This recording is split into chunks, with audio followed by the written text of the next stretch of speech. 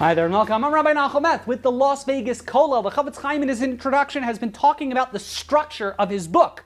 And he discusses how the primary section, the Makar Chaim, that's an outline, it's a code of law of the laws of proper speech.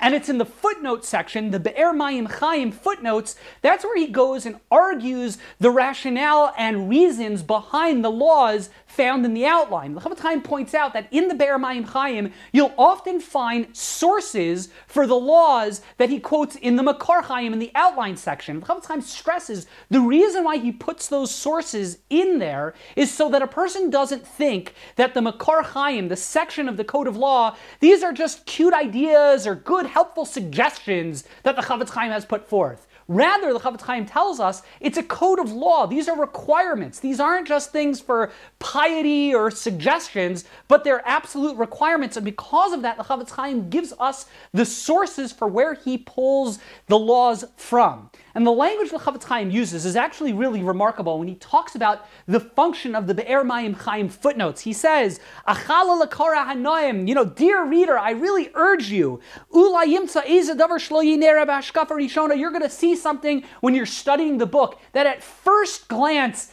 doesn't seem right. In Be'etzem Adin, it doesn't really seem that it's actually the law. Rather, you're going to say it's Chumra Ba'alma, it's just a stringency, but it's not actually a requirement. Or Richas Alashan, Lo Tzarech, Al Kitzar Alashan, or you're going to find in the primary section, in the Makar Chaim, you'll think the language is too long or it's too short.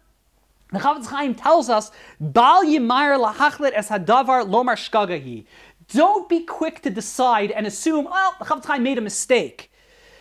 He says, first make sure, Yayin Hetev Be'er Mayim Chaim. Be sure to go ahead and read very carefully through those footnote section. Anytime you encounter a law, make sure you study it very, very well. A person very likely, when you go ahead, if you study the Sefer Chofetz Chaim and you don't study the footnote section well, a person might go ahead and think, the Chofetz Chaim is just telling us something that's a helpful suggestion. It's just a chumra ba'alma. It's just the stringency, but it's not really a requirement. Or the language of the Chofetz Chaim is imprecise. The Chofetz Chaim urges us. He wrote this book with tremendous precision. Read and study the laws carefully. Read the footnote sections if you have any questions about where the Chofetz Chaim got his laws from. Now, in this class, we're not going to go through all of the footnotes in the Be'er Mayim Chaim. Sometimes they're very technical and they're lengthy. But that said, it's the lesson that the Chofetz Chaim is telling us is super important. Recognize the Chofetz Chaim was a genius. He was one of the greatest sages of the previous generation.